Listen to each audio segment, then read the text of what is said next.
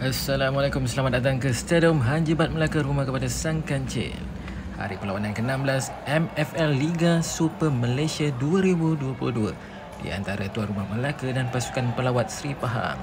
Satu lagi perlawanan yang dihidangkan buat pelengkap malam minggu anda.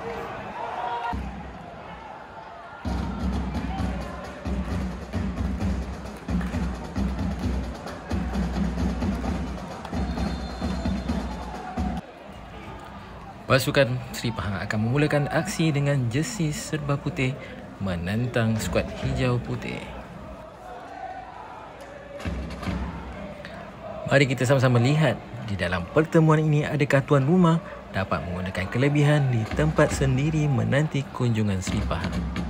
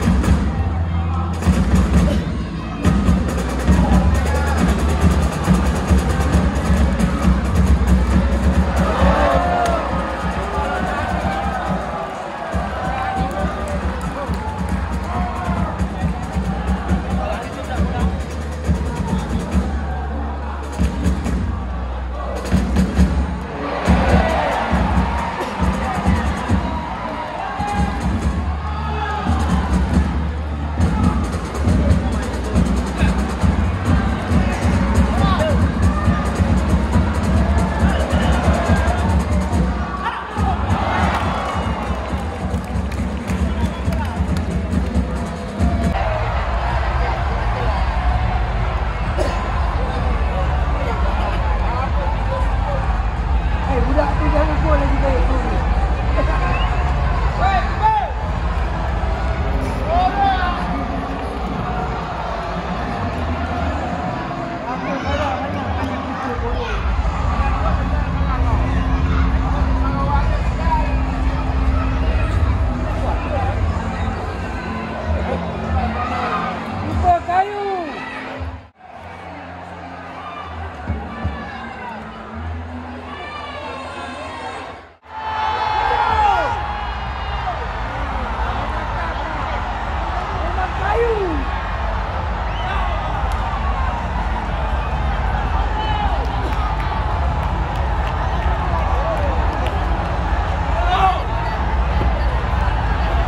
Begitulah berakhirnya perlawanan di antara Melaka United menentang Sri Pahang.